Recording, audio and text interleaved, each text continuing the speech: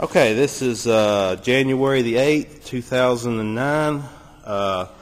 This is our project we're going to be doing. It's a 1967 Ford F100, 246 cylinder. We've already started tearing apart some of the stuff as far as the electrical harness, some other bolts holding the front end clip. As you can see, the 246 cylinder is currently in it now with the 3-speed manual transmission. Of course, we're not going to be doing anything to it cosmetically yet. This is going to be all the mechanical stuff we're going to be doing to it for the next several months, hopefully. After we get the engine, the front end clip off of it, we're going to transfer this whole front suspension assembly out of a 2004 Ford Crown Victoria Police Interceptor.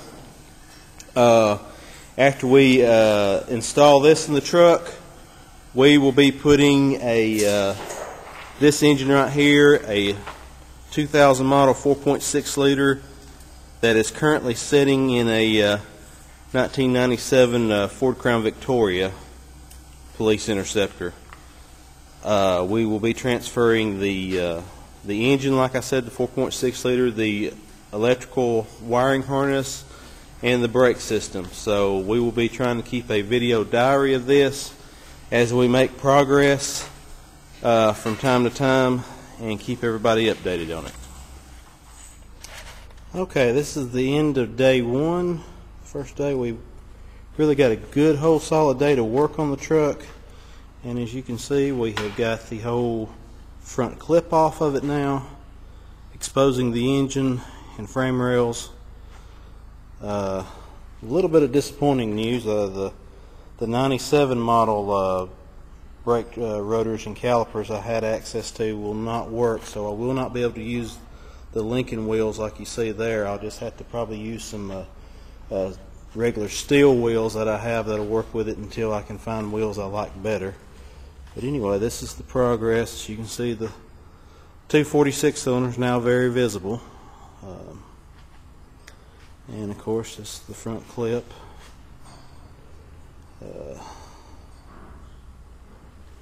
And as we continue with progress, I will continue to update as my students continue to help me with this project, and hopefully they will learn some good things from it, from a lot of different perspectives, hopefully.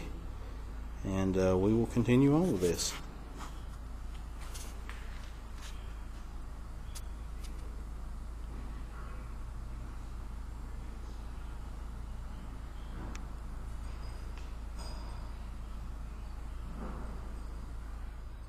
Okay, this is January the 9th, 2009, and this is our second full day of working on the truck on the 67 F100.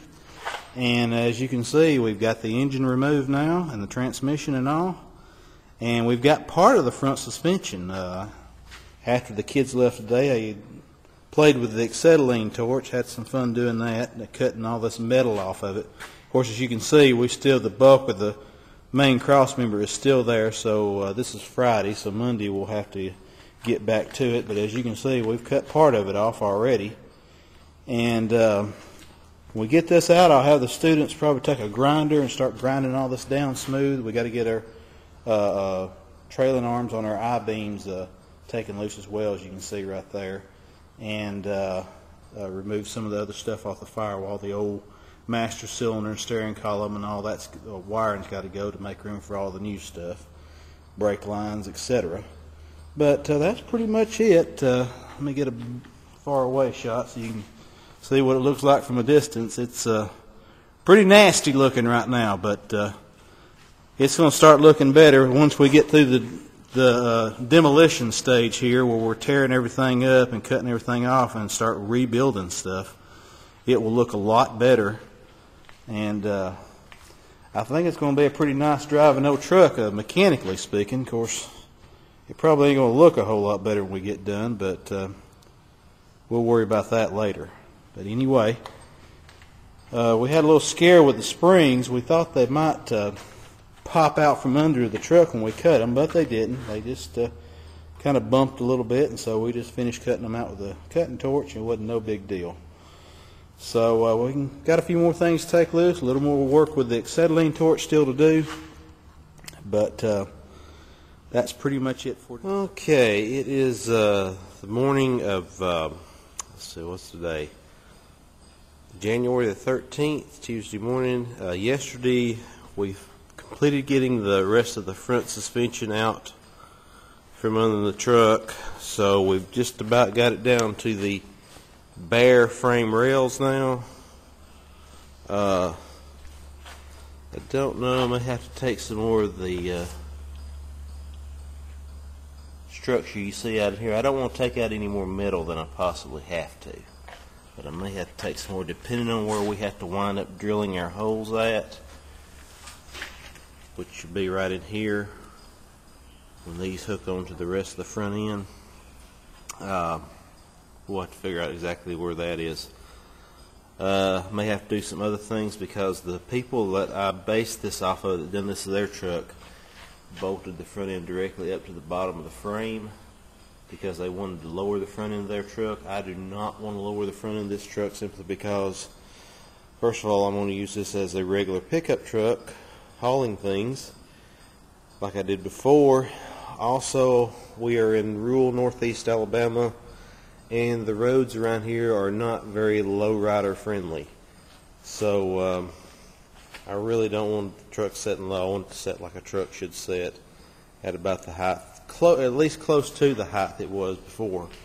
I wouldn't mind it if it was, you know, an inch or so lower maybe, but I really want to set close to the stock height. So anyway, as you can see, we're coming right along. Still got a lot of stuff to do though. Okay, it is, I think it's the 14th of January. We have got the front end setting up under the frame rails now, as you can see.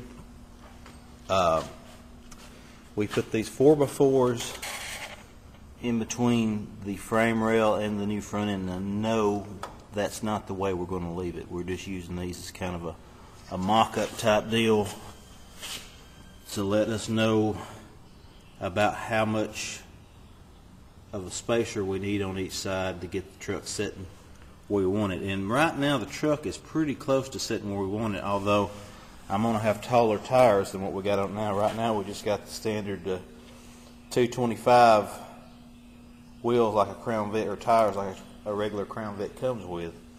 But I don't have any 235s like this truck had on it before that'll fit a 16-inch rim, so that's something I'm going to have to get later on.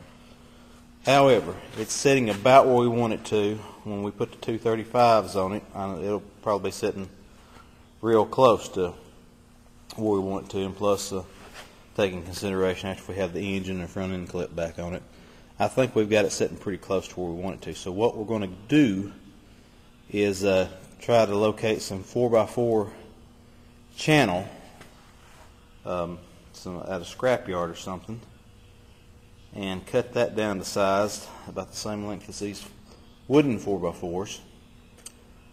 Drill a hole through them for the bolts, and then maybe get some kind of tubing, steel tubing, to go inside it for the bolts to run through, so when we tighten it down it won't collapse that channel.